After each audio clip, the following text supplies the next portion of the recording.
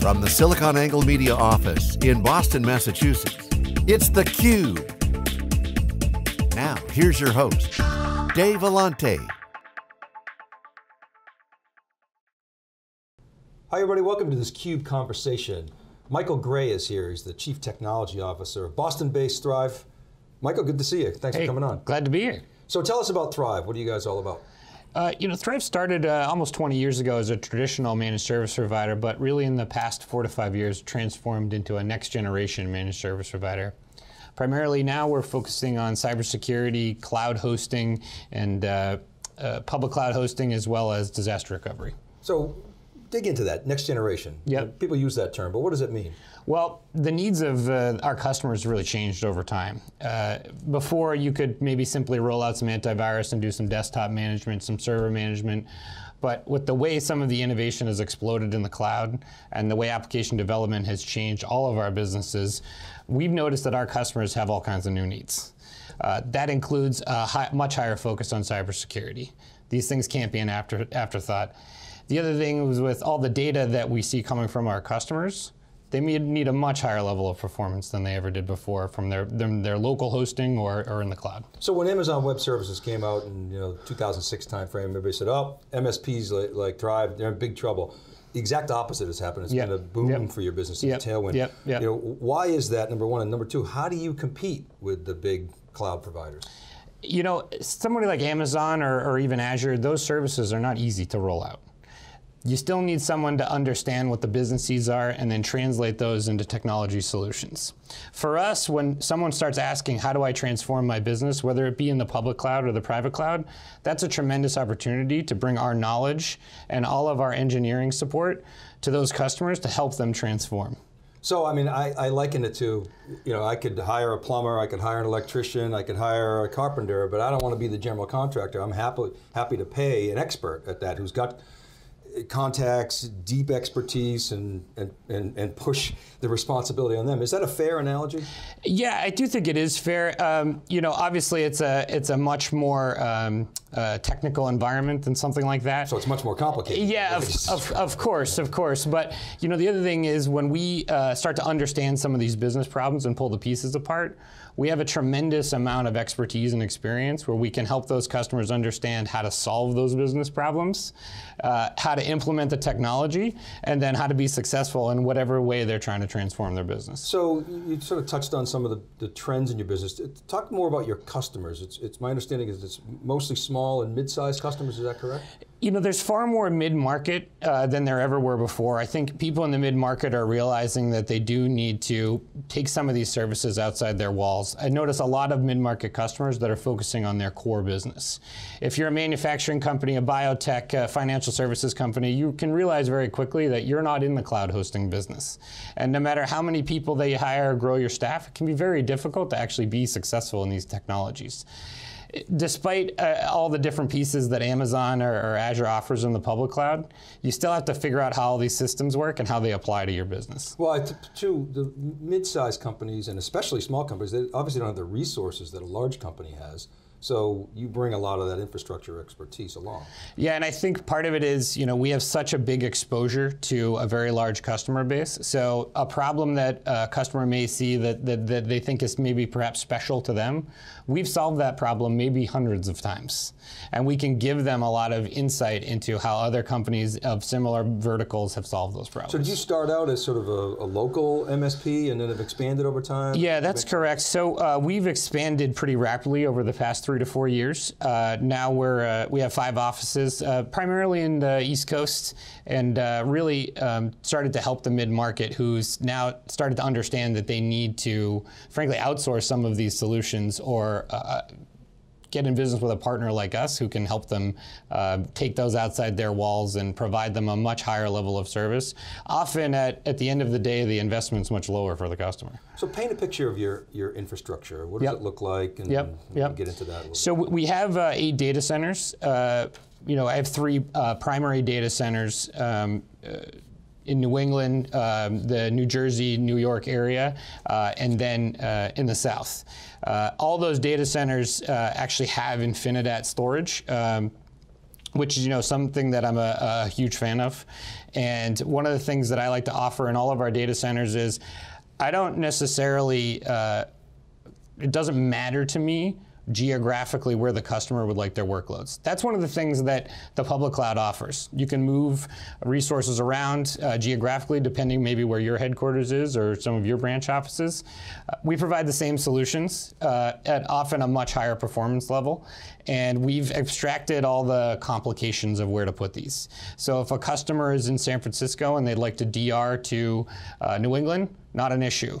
But all of a sudden, if they change their headquarters or maybe they do an acquisition and they need to change that footprint, I can change that on the fly for them. So, and I've walked through many data centers of MSPs over the years, and 10 years ago, you had one of everything. Even recently, I saw a compact server the other day. And so, I would imagine you had similar challenges. You mentioned Infinidat. Are you trying to essentially run your entire storage infrastructure on Infinidat? So we've acquired several other MSPs over the past several years.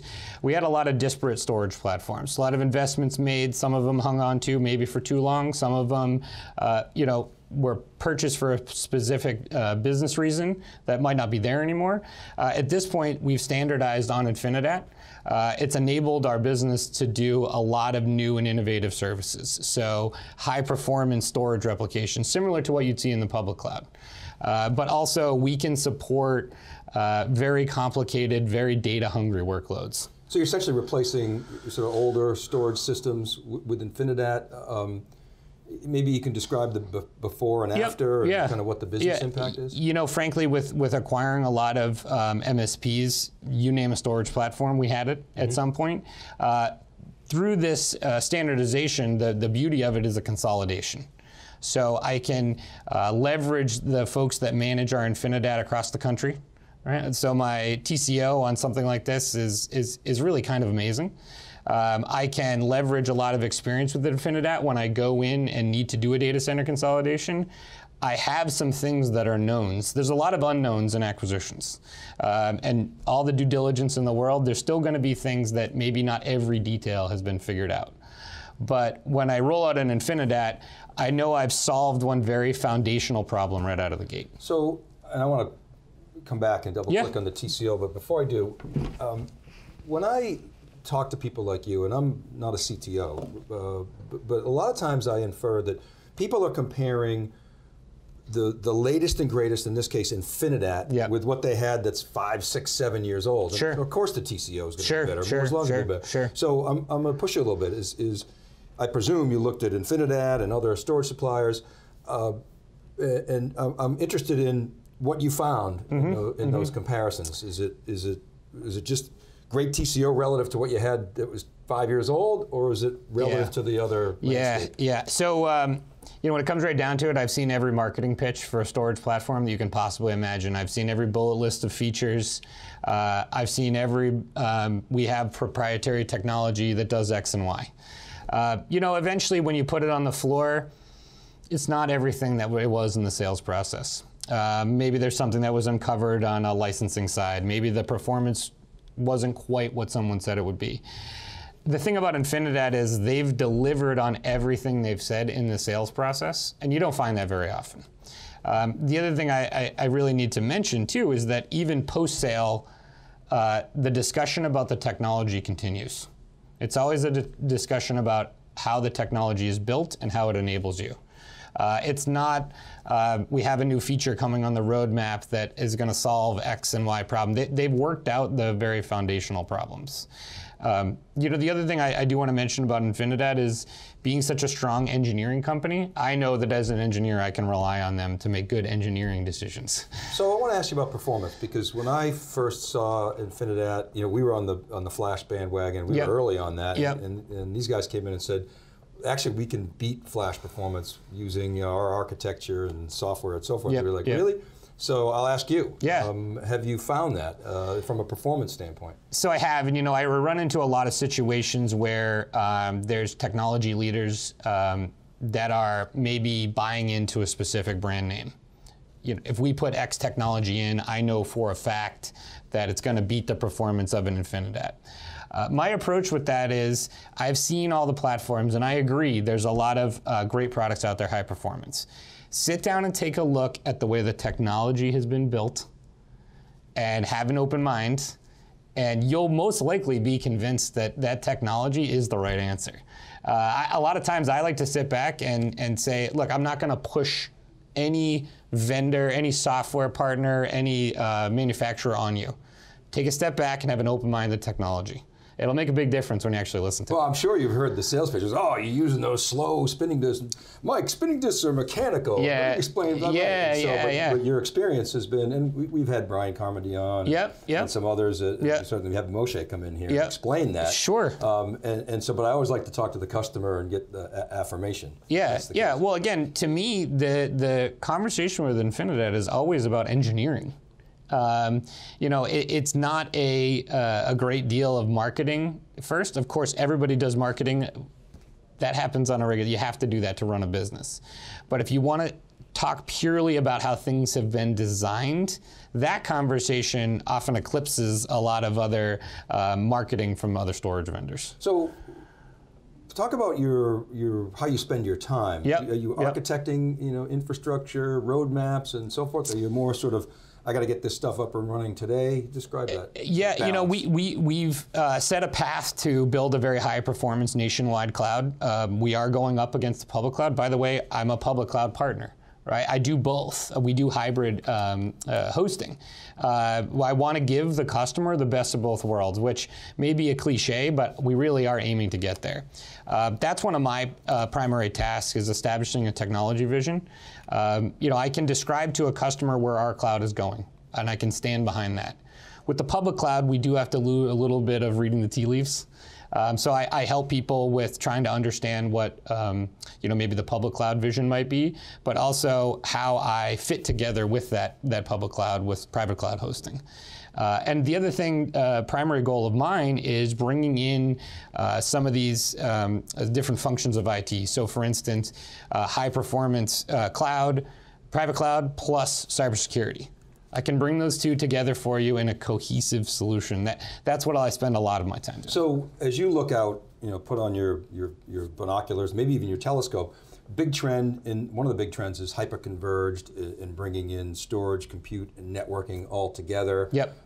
If I'm inferring correctly, you're going for more of a best-of-breed approach. And you guys have the engineering expertise perhaps to do that. Can you talk about the philosophy there? Sure. Well, one of the things that I like to do is just abstract some of these confusing and complicated conversations from our customers.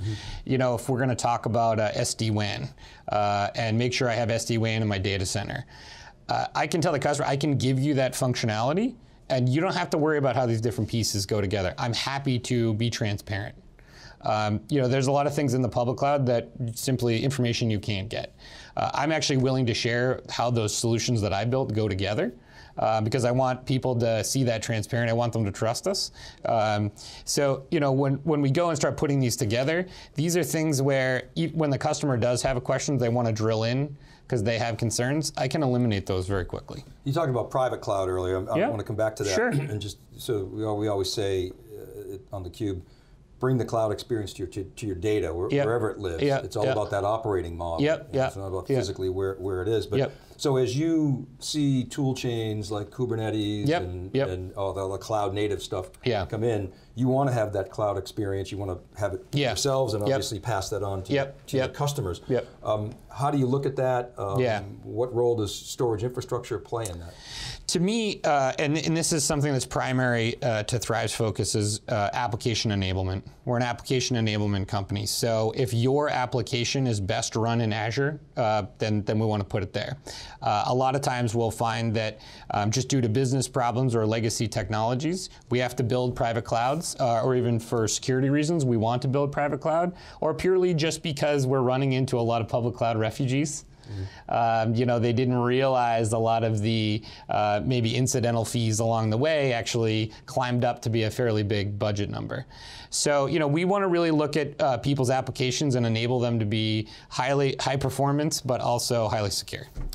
I want to come back to the TCO. I said it was going to do that. Sure. So when you do the total cost of ownership analysis, what you find is it really boils down to the labor piece of it. And so I'm curious as to when you brought in Infinidat, what the business impact was, economically. There's other sort of non-TCO factors that I want to explore. So was it the labor cost that got reduced? Did you redeploy those resources? Or was it actually the hardware? First and foremost, and this is going back many years, but and I think I would say this is true for any data center cloud provider. The minute the phone rings and someone says my storage is slow, we're losing money. Okay, because we've had to pick up the phone and someone needs to address that. We have eliminated all storage performance help desk issues. It's now one thing I don't need to think about anymore. We know that we can rely on our performance, and we know we don't need to worry about that on a day-to-day basis. And that is not in question. Now the other thing is really as we started to expand our Infinidat footprint geographically, we suddenly started to realize not only do we have this great foundation built, but we can leverage an investment we made to do things that we couldn't do before. Maybe we could do them, but they required another piece of technology. Maybe we could do them or they required some more licensing, something like that. But really when we started this standardization, we did it for operational efficiency reasons, and then suddenly realized that we had other opportunities here, and I have to hand it to Infinidat. They're actually the ones that helped us craft this story. Not only is this just a solid foundation, but it's something you can build on top of. So you talked about the performance. I want to ask you, I've had certainly Brian, Carmody, Craig Hibbert, and I have sat down, and Craig actually made the statement, the only bottleneck really is when the system gets filled. You're describing the architecture. Has that been your experience, that it's sort of reduced or eliminated traditional storage bottlenecks? Oh, absolutely. And I mentioned before that storage performance has now become an afterthought to me. And a little bit the way we look at our storage platform is from a performance standpoint, not a capacity standpoint, we can throw whatever we want at the Infinidat, and sort of the running joke internally is it will just smile and say, is that all you got? You mean like mixed workloads, or you don't have to sort of tune each array for a particular workload? Yeah, and I can imagine as someone that might be listening to what I'm saying, well, hey, come on, it can't really be that good. And I'm telling you from seeing it day to day, again, you can just throw the workloads at it and it will do what it says it does. You don't see that every day. Now, as far as capacity goes, there's this capacity on demand model, which we're a huge fan of. They also have some other models, the flex model, which is very useful for budgeting purposes. What I will tell you is, you have to sacrifice at least one floor tile for an Infinidat. It's very off-putting at first on day one, and I remember my reaction. But again, as I was saying earlier, when you start peeling back the pieces of the technology and why these things are and the different flexibility on the financial side, you realize this actually isn't a downside, it's an upside. So the asset leverage of that floor tile is well worth the return. Exactly. They also make a big deal about a petabyte scale. Is that important to you? What kind of scale are we talking about in terms of, if you can share? Yeah, absolutely. So, we obviously have multiple petabytes of storage for Thrive for our customers. Again, when someone has a large data set, if we were to say we cannot handle that, we're going to be out of business pretty quickly. This is one of the things, the infinite flexibility of the public cloud. Again, if you consider the public cloud both our competition and our partner, we need to be able to offer that same kind of elasticity and that same kind of endless capacity. And at this point, although I don't have completely endless capacity, I have a tremendous amount of options. I have workloads I can move different places. And again, a lot of times now it's more about performance than it is capacity. You got to give me something. Okay. Give me something that you want, that Infinidat should be doing to make your life better. Yeah, I mean, I got to tell you, it solves so many problems that is actually hard to come up with. And again, I'm smiling here because I've been down this road with other storage providers. I've been let down by other storage providers. I guess to some degree, I maybe am waiting for them to let me down, but I don't think they're going to. And that's a really interesting part. I think that the Nutrix Cloud, which is something that's been added over time, public cloud interaction is something that is desperately needed in the storage space. So I'm interested to see how that product grows, if I'm going to give you something. But again, these are enablement platforms. These aren't, we need to do a feature comparison between a cloud and a public cloud and a private cloud. So. Right. Last question. Some of the cool stuff you're working on. Yes. As a CTO, I always like to ask CTOs that question. What's floating your boat these days? One of the really interesting things to me is that we're finally getting there with anomaly detection. Not only just pure, we found one event that went out somewhere that doesn't make sense, but we're profiling user behavior now. AI and machine learning has been one of the big items that we've been promised for years, but a lot of times it was just a tagline. I think a lot of things that are happening in the public cloud computing space around profiling users and being able to reduce the amount of noise in the security space, I think we're finally here. And I think, in the next 12 to 18 months, AI isn't going to become a cool feature set. It's going to become a standard of a lot of security products. So applying machine intelligence to a lot of the data that you have, a lot of metadata, infrastructure metadata. And even if you take, for instance, I'll pull it back to our storage conversation earlier. If there's a storage activity, some storage activity that's outside the norm, that actually could be a security incident in itself. So, pulling in data feeds is something that we've conquered. It's what are you going to do with it now? And we needed some humans to be able to pull that off before. I think AI and machine learning is finally at the point where it's not out of reach for your average customer. It doesn't take someone with a data analytics degree or something like that. We can now buy these kind of products off the shelf and leverage them for a lot of value. Well, Michael, you've been a great guest. Thanks so much. You're welcome back anytime. All right, happy to be here. Progress. All right, and thank you for watching, everybody. This is Dave Vellante on theCUBE. We'll see you next time.